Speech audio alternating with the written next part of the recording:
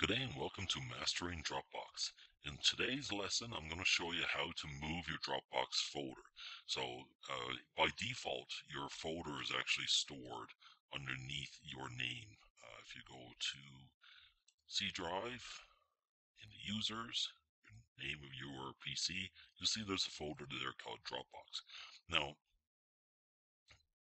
I'm using a virtual Windows here, so it's a bit different, but under my normal computer, I have a smaller SSD hard drive as my C drive and a large 1 terabyte D drive. Now I'm going to want to store most of my Dropbox files on that D drive. I'm not going to want it filling up the SSD drive because that's mostly for speed, not necessarily for storage.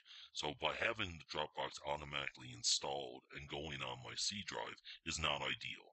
I actually want it on a different folder. Now for this tutorial, I'm just going to put it on the desktop, but you can use this for any folder that you want to, any place that you want to move your Dropbox folder.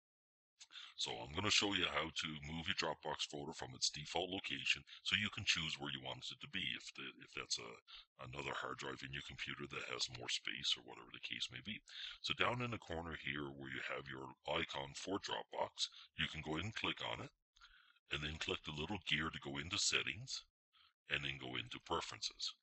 Once you're in the preferences, if you go under the account, you'll see the location, which is currently under C drive users, virtual windows / Dropbox. Now we can move this. So we can go into move, and now we can choose a new location for it. So like I said, I'm just going to move it to our desktop for now, but you can go in there under computer, change it to D drive or C drive in a different folder. For now, I'm going to choose desktop. And so once I choose desktop, it says this will move your Dropbox folder and all of its files inside from its current location at C Windows Virtual. Let me repeat. To, not from, to. So inside from its current location to C Drive Window Users Virtual Windows Desktop / Dropbox. So basically, it's going to create a folder here on the desktop called Dropbox, and it's going to move all the files over to that folder, and then it's going to associate itself to this new location, so that whenever you save files to Dropbox, it goes into that folder. So I'm going to go ahead and click OK, and I'm going to go ahead and click OK.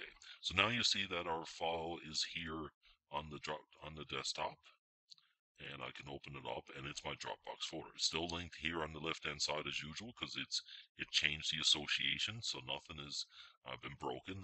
Everything is still linked properly and working properly. So that's how you move your Dropbox folder from its default location into a different location. Especially useful if you have a second hard drive that you would rather Dropbox use instead of your main hard drive. So that's it. If you have any questions, go ahead and comment below. I'd love to hear from you, and don't forget to subscribe. I will be releasing lots more videos. Have a great day.